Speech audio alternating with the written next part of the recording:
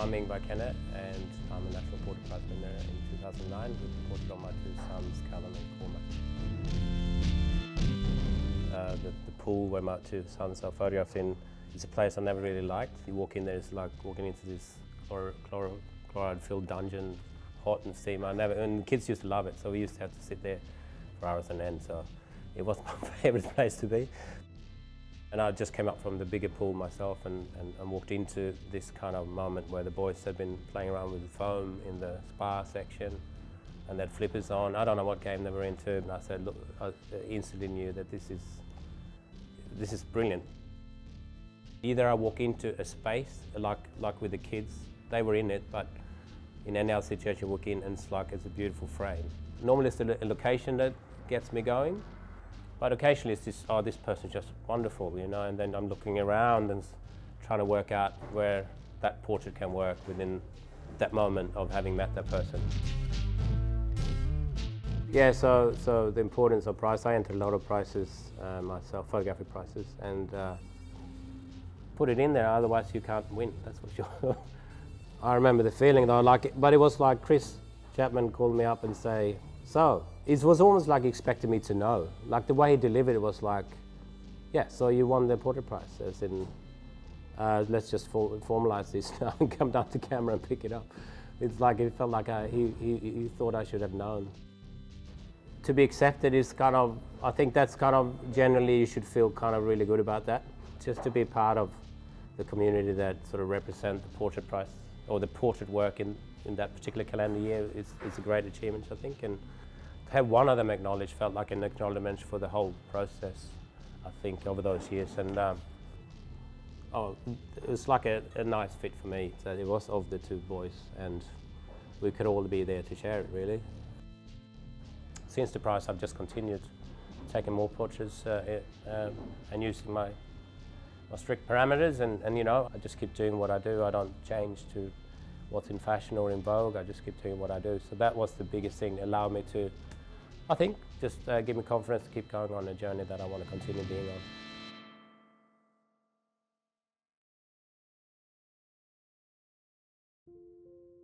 My name is Jacqueline Mitelman.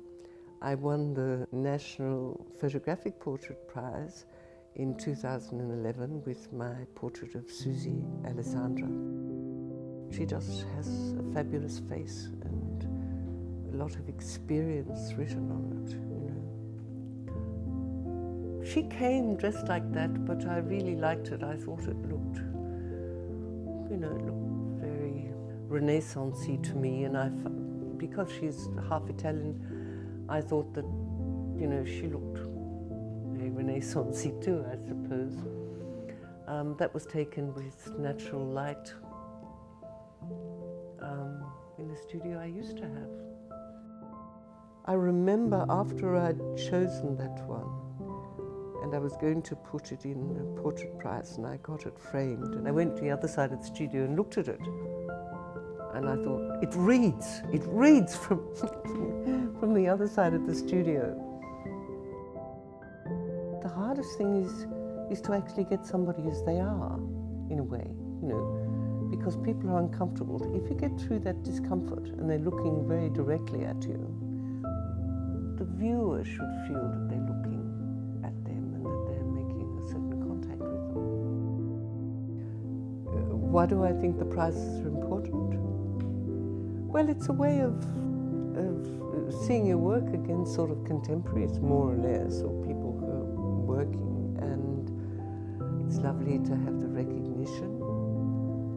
I think whenever you put something in a competition, there's a part of you that till the last moment hopes that it's going to get in, or that other people will see in it what you saw.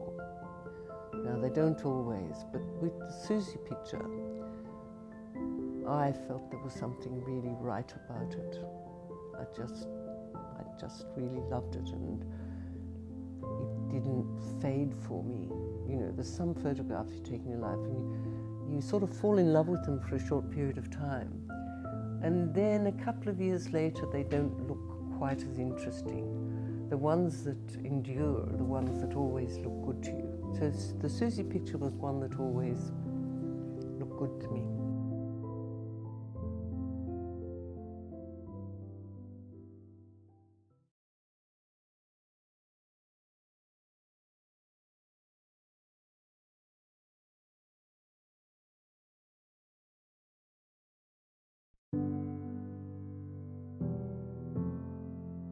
Mon nom c'est McNicol. Okay, yeah, look, 3 years ago now, I won the National Photographic Portrait Prize with you, with my portrait of Jack Charles. Jack I've known for quite a long time. We knew each other initially as fellow actors at the Pram Factory, and I photographed him at different times over the last 20-odd years. Jack is an actor, but I'm not going to get Jack to stand in front of me and perform. I really want to have this quiet look at the human being I have in front of me.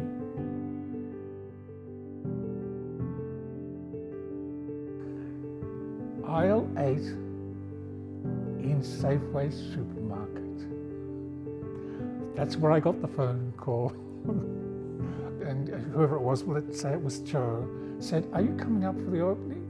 And I thought, "No, I'm not really thinking of coming up for the opening." And Joe said, "Well, you should." And I thought, "I'm not going to let you off the hook. Why should I come up?" And she said I'd won the prize. So that made for a very different trip to the supermarket. Look, winning a prize like that is pretty monumental. It came at a really fortuitous time for me. I could then take a bit of space in my life and move towards having what was to be a major survey show of my work that was to come at Monash Gallery of Art, part of which was picked up by the National Portrait Gallery.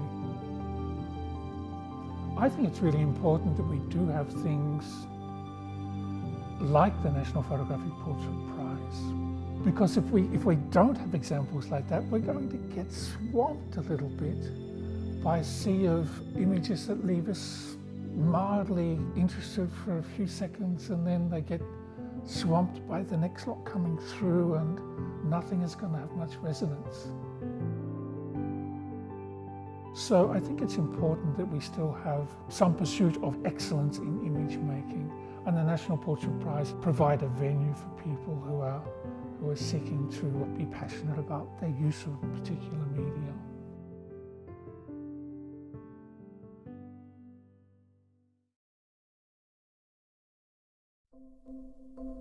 So my name is Janelle Low, and I won the National Photographic Portrait Prize in 2013 with my portrait of Ioane and Indiana. I feel comfortable saying that prior to winning the prize, I was basically nobody. You know, I was completely obscure. I was just doing my own thing. And after winning and the crazy media frenzy basically that happened afterwards, I was getting recognized on the street.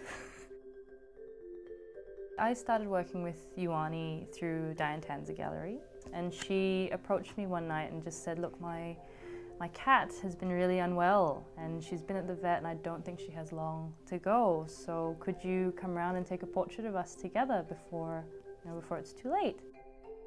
I love portraiture, and I like to capture a person in sort of a moment of time. And I like that portrait to have a real sense of that person and of our interaction together as well.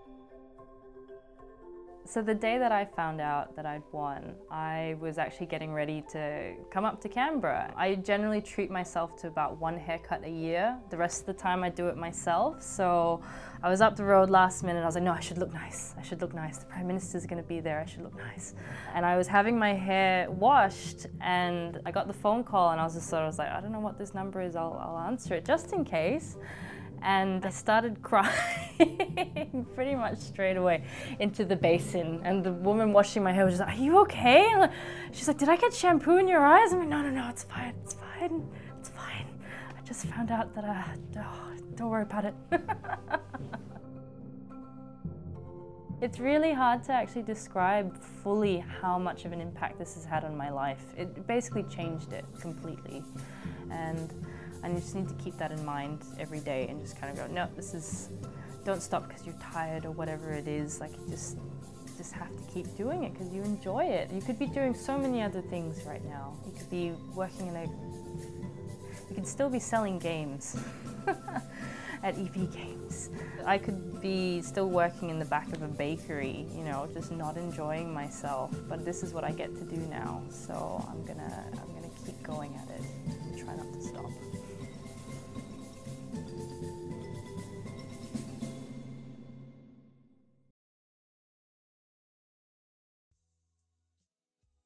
My name is Ingvar Kenne. I won the National Photographic Portrait Prize in 2014, which was a portrait of a friend of mine whose name's Matthew Martin.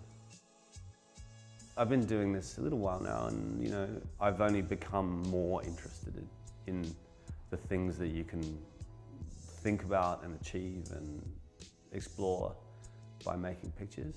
There's still plenty of legs in a decent portrait, a strong portrait. Matthew Martin is a friend of mine. He's a really lovely guy, and he came to visit me in the studio one day, where we are right now, and we were having a conversation. While that was happening, I made a series of pictures of him. There were, you know, a few good ones in there, and there was that one in particular, which was just a very strong picture. Winning that prize is a pretty big thing in Australia because it kind of has a great profile. That has, you know, it's this recognition that the work that you're making is actually kind of at a pretty high level.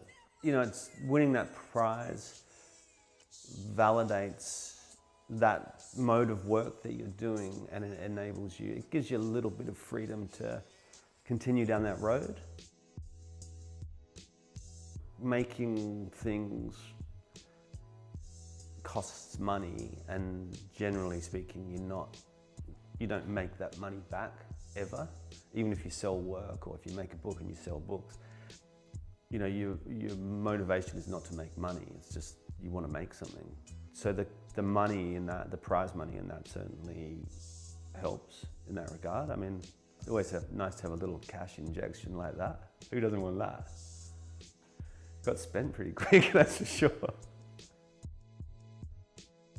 The advice I would give to someone who was thinking about entering the prize, but they weren't confident about it, would just be to do it. You have to strive in what you're doing, and even by entering a prize, even if you're just sending something via email, you're thinking about, is this work up to scratch? If not, what can I do to make it better or more powerful, or whatever it needs to be hitting that note? That in itself is a process of learning, and even if that's the only thing you learn by entering that prize, it would be worth doing. Winning 25 grand's pretty cool too.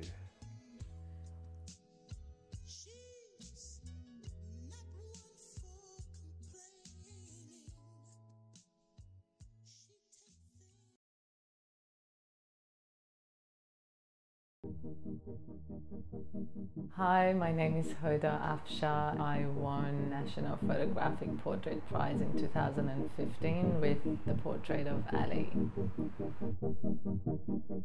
I work across different genres. No matter how hard I try to focus on other things, I get back to photographing people and making portraits. In 2014, I went back to Iran to make a photographic series, documentary series about the country that I used to call home. A friend of mine told me about this village that exists above the clouds, and we stayed there for 4 days. And one of the days that I was walking around making pictures, I heard the sound of a flock of sheep, and I saw him standing in the middle of that rocky mountain, and I asked if I can take your photo, and he just stared at me. He offered me some little berries in his hands, and then all he said was aluche, aluche, which means little berries. Right in that moment when I took the photo, I knew that I captured something special. The day that I received a phone call, oh gosh, I'll never forget that moment. My heart was like, for a few seconds I couldn't breathe from excitement. For me, it's always been a huge passion, and winning a prize like that, it's quite encouraging, exciting, and makes you believe that what you're doing is right. Being a migrant and having a work in National Portrait Prize exhibition is somehow a way of feeling that, you know, you're a part of the nation as well, you're accepted here. The prize itself, you know, I'm amazed with the kind of recognition that you get from it, and also, you know, it just brings your work into the attention of a large audience. And I think, you know, when you win a prize like this, people start looking you up. It's a new chapter. Suddenly you feel like, oh, okay, new chapter in my career started.